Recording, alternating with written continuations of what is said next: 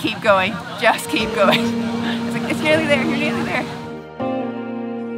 I'm a terrible swimmer and I swam terribly, but I felt safe, so that was good. I've never done a triathlon before, never done a multi-sport thing before. That was a beautiful bike ride, I really enjoyed it.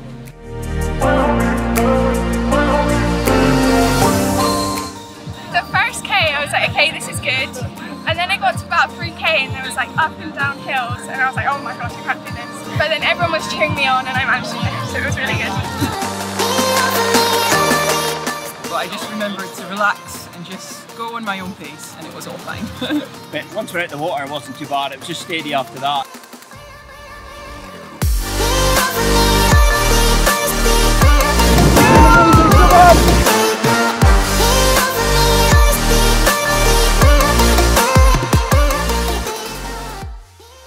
And then yeah, I just kept plodding on to get to the end and I was so glad to see the 200 metres to go sign at the end.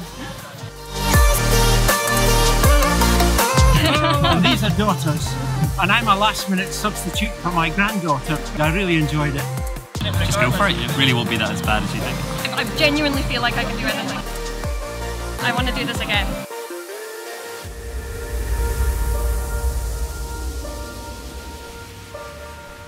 This is a really good atmosphere, everyone was cheering, lots of support and fun.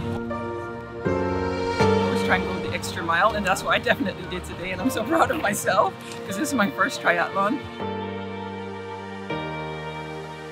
The achievement that you've done it, yeah, it just feels really good.